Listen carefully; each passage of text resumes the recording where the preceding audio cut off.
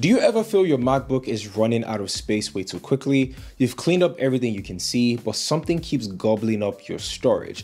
Well, there's more to it than meets the eye, and today we're diving deep into cleaning up your MacBook properly without risking any important files. So when you open up your storage settings on Mac OS Sonoma, the storage management tool shows you all the typical ways you can clean up your space. You know, reviewing large files, optimizing your storage, and then enabling your trash to empty automatically.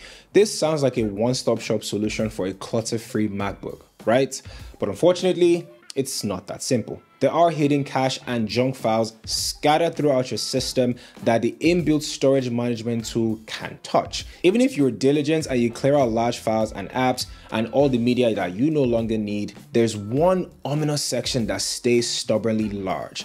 Let's start this off by taking a look at what the inbuilt Mac OS tools can offer you. And the first thing you need to do is go into your storage settings and click on Optimize Storage. And this is one of Apple's automated tools that helps you clear out space by deleting your iTunes movies, your music, TV shows you've already watched, and all that good stuff. The second option is the Reduce Clutter tool, and this tool lets you review large and unused files manually. And while this sounds like the most promising way to, clear out your space, the problem here is that it organizes your files by size rather than relevance. So you're given a list of files, but you need to comb through them yourself to decide what's important to you and what can go. You can easily end up hesitating to delete files if you're unsure about its importance. And your third option is for your trash to be emptied automatically. And this feature clears out items in your trash after 30 days.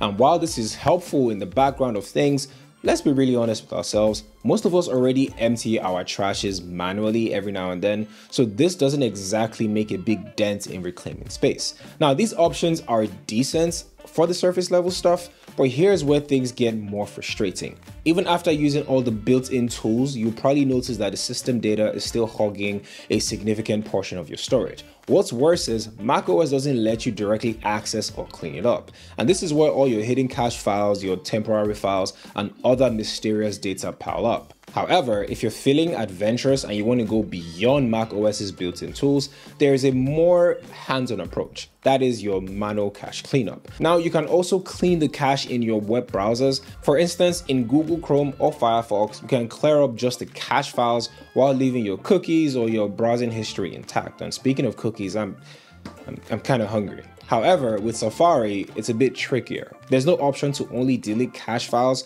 without also clearing out the cookies instead. So if you clean up your Safari cache files, you'll also be logged out of all the websites that you have already been into, which can be very annoying if you're juggling multiple accounts.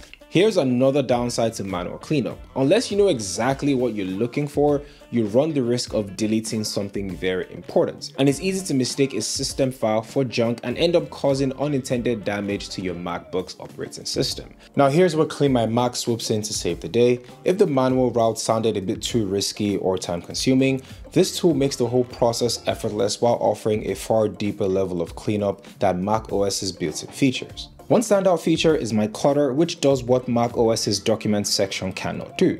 While Documents simply sort out files by size, my Clutter intelligently identifies duplicate files which are the exact copies taking unnecessary space, similar files which are not really identical but they still are redundant like multiple versions of the same file, and they also identifies older files. Now let's talk about the standard cleanup feature of CleanMyMac. It offers a more thorough cleaning process for system junk, targeting items that macOS won't let you access directly, such as hidden cache files, outdated logs, and unnecessary temporary files. And the best part, it does this while ensuring you're not deleting anything critical. Unlike manual cleanup, there's no risk of accidentally removing something important.